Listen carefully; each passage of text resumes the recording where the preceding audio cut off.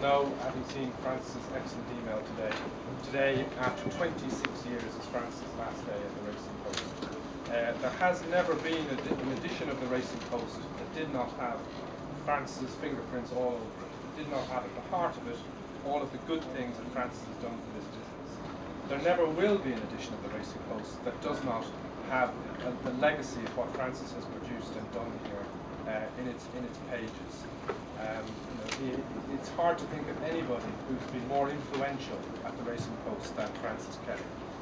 I think if anybody was mad enough to have a museum dedicated to the Racing Post, featured in it would be Francis's ruler, Francis's checklists, and the iconic light blue shorts. Without a doubt. If Francis has been consistent in his choice of work garb, he's been unstinting in his devotion to the Racing Post and his commitment to all of the people who work here. Not only, if you look at the cards and form, the content of them, the typography in them, the kerning of them, everything about the cards and form is down to Francis. He has been responsible for the main section of the newspaper for all of those years. He has nurtured talent and has come through the department year after year. And also he has managed editors. Editors have never managed Francis. Francis has, there's been a mixture of kind of resigned acquiescence to some suggestions, studied resistance to other suggestions, and occasionally Francis will think to himself, you know what, this guy's not a complete idiot. He might have the odd idea that's quite okay. And in that regard, Francis and I were involved in the creation of post data. But it's a measure of Francis's, both his ability and his flexibility, that not only did he do all the work creating post data, which answered all the questions that a punter should ask in approaching a race, but the day before it was to launch, I went to have lunch with our then non-executive director, Peter O'Sullivan, before he resigned and protested something I printed. And I told him all about this exciting new development, and he said it sounded jolly good. And I said, it just gives you the information, there's no tip. And he said, but you have to have a tip. I said, oh, maybe you're right, maybe we do have to have a tip. So I came back and spoke to Francis. Francis, we've got to have a tip. And he said, oh, okay, right. So he devised the algorithm that produces the tips for post data, and that's the sort of flexibility and ability that Francis has shown throughout his time at the Racing Post. Lost a lot of money, unfortunately. He did well, actually. So have all the other tips. So I mean, Francis has been a wonderful colleague, friend, and mentor to so many of us. He has, as I said, been at the heart of everything that's good about the Racing Post. Happily, he will be staying on and doing, we hope, some freelance work for us in between attendance at speed lowering courses for the DVLA and people like that, and trying to keep his driving license. And so he was not going to be a stranger. Francis is, as you know, going to be succeeded by Craig. Craig has taken his diplomacy skills from Francis and has added a little bit of vinegar along the way. But in order to show that that's not always the case, Craig's going to say a few words now. Craig. I don't know if I can follow that. Anyway, what can I say about Francis, who's been in the racing game since he left university, with long hair, flares, albums by Led Zeppelin, AC/DC, and a degree in classics. In fact, Francis is probably the only person here that doesn't think Euripides or what's his name? I won't say the other one. Aeschylus? Herodotus? We'll say Homer. Isn't the only horse. No, blow it. It was a funny line when I wrote it. I should have just stood here reading it.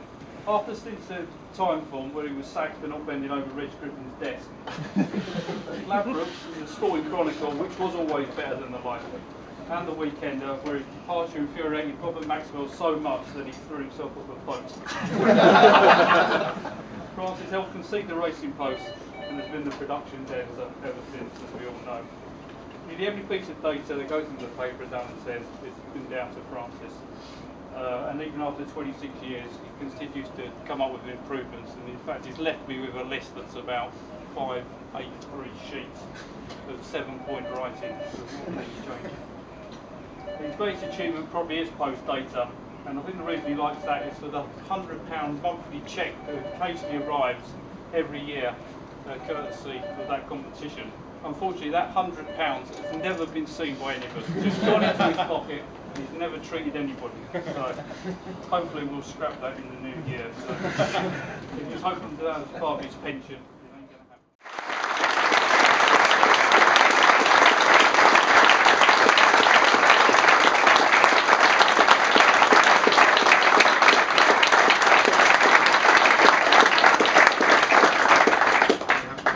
We have had a bit of a whip round. I'm not quite surprised, but we'll put my Greyhound desk took all the money out. There are various gifts for you. The most important of which is your commemorative front page, for which you can blame your old schoolmate Paul Johnson and your old friend Martin Smethurst, which hopefully will hang well, and we'll let you peruse your other gifts later. I'm sure you're expecting one, but feel free to look delighted and remain standing. I've done 2 of them myself in the last 2 months. It's very nice to get my own. Yes. Well, forgive me, I've made 1 or 2 notes. Otherwise, without them, I don't think I'd get through this. It's a very emotional day, and I've been dreading and relishing it in equal measure. I miss the many friends I've made here over the last 25 years and the office camaraderie. But I'm looking forward to having the time to enjoy my other interests. By some definitions, I'm actually the longest serving person on the Racing Post, only by a short head. But there are several others still around who were involved in that first edition in April '86. There's Emily Raber, that you'll know, Jim Cremin, Graham Dench, Colin Russell, Howard Wright, John Randall, Adrian Cook. But there are 2 remaining members of staff only who were there for that very first edition and who are still full-time in the office. One is Nigel Jones and one my very good friend Martin.